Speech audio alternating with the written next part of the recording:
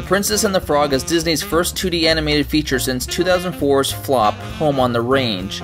It's loosely based on the 2002 young adult novel The Frog Princess by E.D. Baker.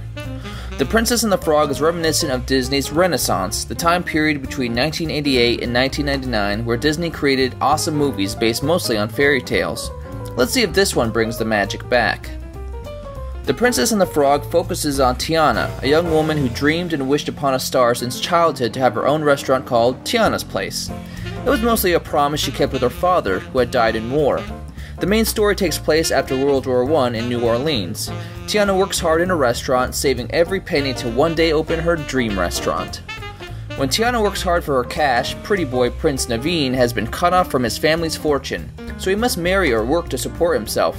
He chooses the former, and visits New Orleans with his butler Lawrence by his side to make his way and marry a rich girl named Charlotte. Meanwhile, Dr. Facilier, also known as the Shadow Man, hears of the prince's arrival, turns him into a frog, and lures Lawrence away, turning him into a prince with voodoo magic. As a voodoo magician, the Shadow Man has darkness on his side, and knowing Lawrence will take the place in marrying the rich Charlotte, they can split the money and take over New Orleans. Now that Prince Naveen's a frog, he asks Tiana to kiss him and turn him human again.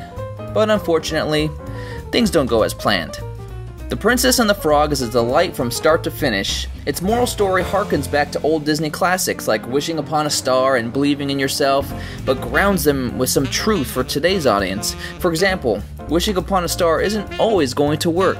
A little hard work comes into play also. We're introduced to the typical funny Disney duo, Louis, a jazz-playing alligator, and Ray, a Cajun firefly who's in love with a distant firefly known as Evangeline. They're somewhat uninspired characters, but they do the trick to tell the story. Dr. Facilier, the Shadow Man, is probably one of the coolest Disney villains since The Lion King's Scar. This guy's sneaky, manipulative, and has magic on his side. And the coolest thing about him is that his shadow actually has an evil life of its own, giving him his infamous nickname. The animation and backdrops of the setting don't seem up to par with Disney classics of the past. They just don't seem as colorful and detailed as they once were. Compare this movie with Disney's Tarzan and you'll know what I mean. Most importantly, this movie has good music to tell the story, but it didn't have me leaving the theater singing A Whole New World or Hakuna Matata. What I mean is it didn't have not one memorable song in it. The music is what makes these movies, and The Princess and the Frog didn't deliver here. I still highly recommend seeing this one for a great Disney escape, but don't expect a classic like Disney's Renaissance. I suppose so far, those movies can't be beat.